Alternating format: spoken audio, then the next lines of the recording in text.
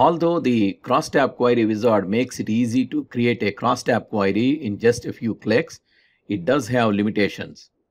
You can select only one data source for the Crosstab query. There is no way to filter the records using criteria from the Crosstab query wizard. You are limited to only 3 row heading fields. You cannot explicitly define the order of the column headings from the Crosstab query wizard.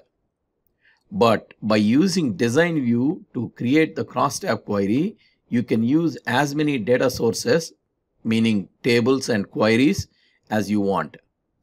Let us create a Crosstab query to summarize the sales of products by region. On the Create tab in the Queries group, click on Query Design.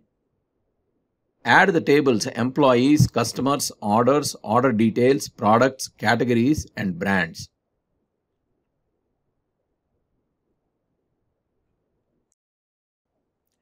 Click on Crosstab. Add the fields that you want to use as a source for row headings. Unlike in Query Wizard, you can select more than 3 fields. Add category, brand, product.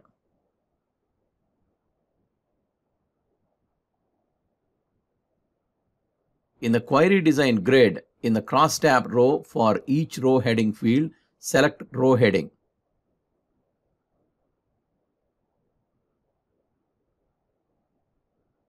Add the field that you want to use as the source of column heading, for example, region.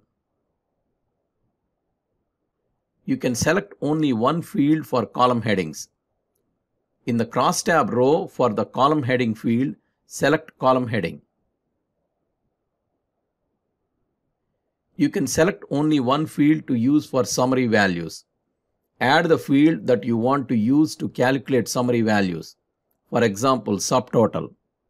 In the total row for the summary values field, select an aggregate function to use to calculate the values.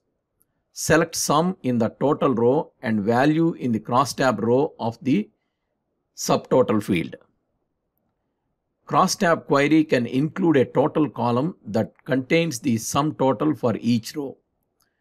In the field row, right-click an empty column and then click on Zoom in the shortcut menu. Enter name you want to use for the total column followed by colon. For example, enter total. Enter the field you used in the value field. Here it is subtotal. If you have same fields in 2 tables, make sure you select the same table as the value field. In the total row, select sum. In the Crosstab row, select row heading. Click on Run. The query displays the values of the row header fields as row headers. The values of column header field region are displayed as columns. The values in the subtotal are grouped based on row headers and column header region and added. For each row, the values in the columns are added and displayed in the total column. To define a filter for the Crosstab query, simply enter the criteria as you normally do for any other aggregate query. For example, to summarize the product sales for Dell laptops and desktops, in the criteria row of category, enter laptops or desktops.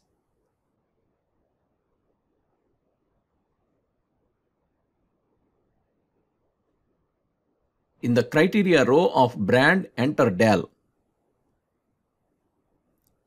You can also use the sort row to specify a sort order for a field.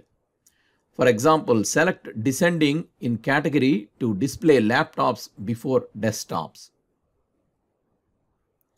Run the query. Only sales of Dell laptops and desktops are summarized. You cannot specify criteria or sort order on a summary value field. For example, enter less than 1000 in the criteria row of subtotal and click on Run. You will get an error. You can see the error. Select sort order in subtotal and click on Run. You will get an error. You can also add a field and use it only to filter the records. For example, add order date. In the total row, select where. In the crosstab row, select not shown. To summarize the sales for 2020, enter this expression in the criteria row. Run the query and only sales in 2020 are included. You can limit the column headings by entering a criteria for the column heading row. To display only West and Midwest, enter West or Midwest in the criteria row of the region field. Run the query. Only West and Midwest columns are displayed. If you like this video, please subscribe to our channel.